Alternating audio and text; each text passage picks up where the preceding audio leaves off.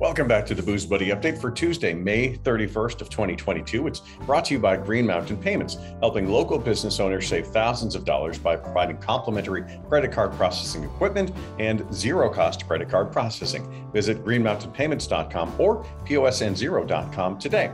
Well, canned cocktails and Boulder seltzers are poised to take over your summer. That's according to CNN Business anyway. If they're right, the cold one more and more people will crack open this summer won't be a beer. One of the latest big brands bottling, well, I guess canning, is a cocktail called Simply Spiked. Yeah, it's they're introducing their signature lemonade, their strawberry lemonade, blueberry lemonade, and watermelon, lemonade to the masses on June 6th. In addition, Mountain Dew has been turning into a non-caffeinated beverage, and others like White Claw have bolder recipes.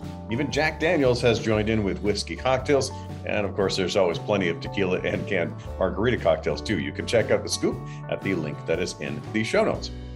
And now that grilling season is officially in play, what wines do you pair with that pile of barbecue ribs? What about steak, or even the flexible and powerful staple of the grill, the hamburger? If that's not your speed, well, what pairs well with a hot dog? Maybe potato salad or grilled chicken? Thankfully, Food and Wine has done the hard work for you and has a whole list of the best Zinfandels, Trebbianos, and champagnes. Yeah, champagne at a picnic that pair well with any of these popular dishes that will be pulled out along with a pulled pork or portobello mushrooms. Get the full list of suggestions at the link that is in the show notes. You may know about the beers that have all the hops, or maybe all the malts, and some that even balance those very well. But what about beers with fruit? There are some amazing beers out there: fruited sours, creeks, and Flanders Reds. Heck, there are even double IPAs with peach and mango. We'll talk about that in just a second. The science of adding fruits to beer is old, but like most things, the science on how to do it was a close guarded secret, at least reliably, until it became a marketable thing for companies with the craft beer boom.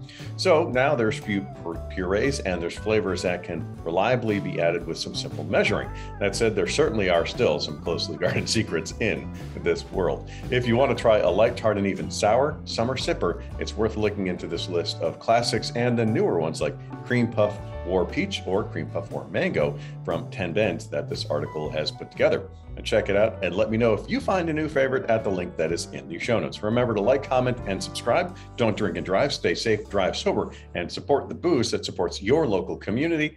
And I'll see you again tomorrow.